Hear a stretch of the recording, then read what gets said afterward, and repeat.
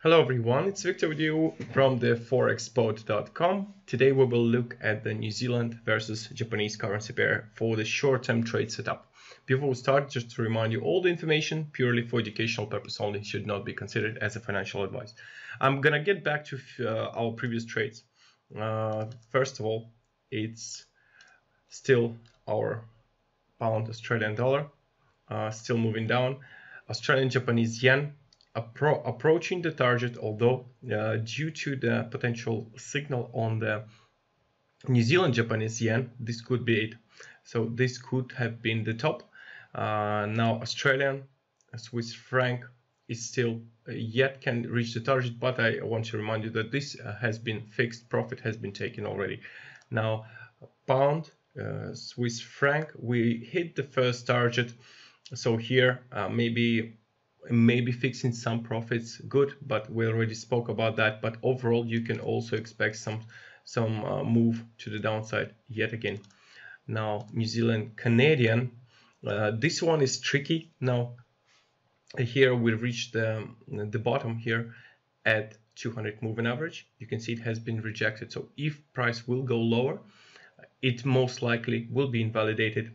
From this point was the entry we were expecting. So here at the break even, we can close the trade or at least push the stop loss below this point produced today.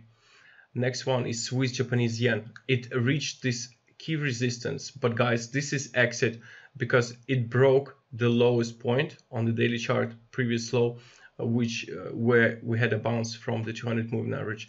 This means that it's actually gonna go down, and this is the reason, another reason why I'm looking for exit on Australian Japanese yen and looking to short New Zealand Japanese yen. So Japanese yen starting to look very bullish against other currencies.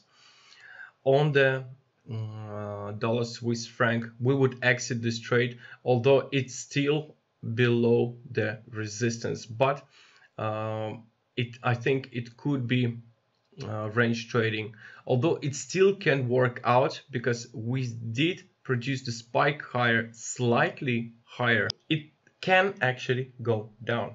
We will see how it's gonna work out. So if you tend to wait for this long-term movement, you can still place the stop loss above this high, but I would be out already. Nevertheless, can go down. Now the euro Swiss franc, okay, this is what we expect. So this trade is still valid. Maybe I will move like that. So here we see the downtrend trend line rejected, so ABC, and if this level is broken, daily close above invalidates this trade. Overall, still expected to go down as this resistance is being rejected, as well as the trend line.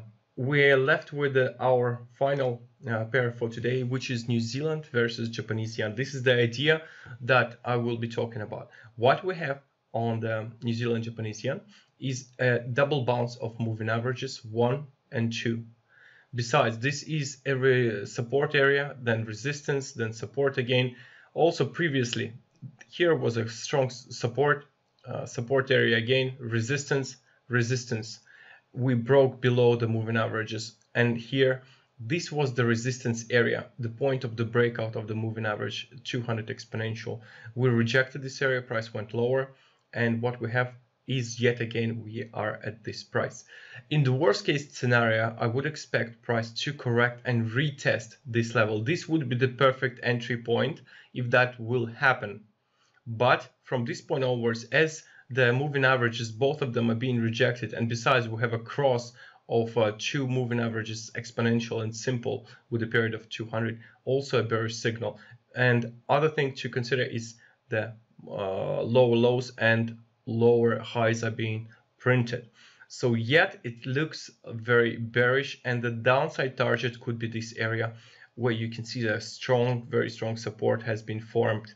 So this would be our area for the target, approximately 63.85 now. And we will look also on the 30-minute chart. Here is what we have is descending channel. We're rejecting the channel, upper trend line of the channel. Here we have a resistance formed after the break in the trend line. I just will move the trend line like that. Okay, this is our point of break of the trend line. to be precise, it would be like that. So here is a point of breakout, and we can see this area is now acting also as a resistance, and here rejected. So from this point onwards, it would either correct to test 88.6% Fips, which would be the perfect entry, which is 64.96, almost at the psychological resistance 65.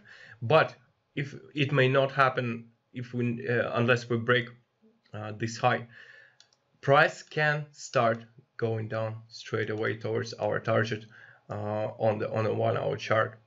So here are two opportunities: either to short from right here with a half a usual risk, and then if price goes up, add to the position, okay, or just wait for the better price.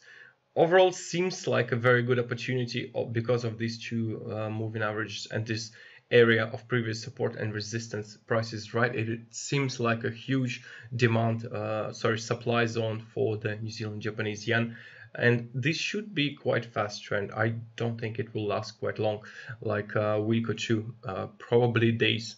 So that's it for today. Hope you enjoyed this opportunity. Don't forget to click the like button and subscribe for our next trade ideas. Thank you all, guys, and have a great weekend. Stay healthy.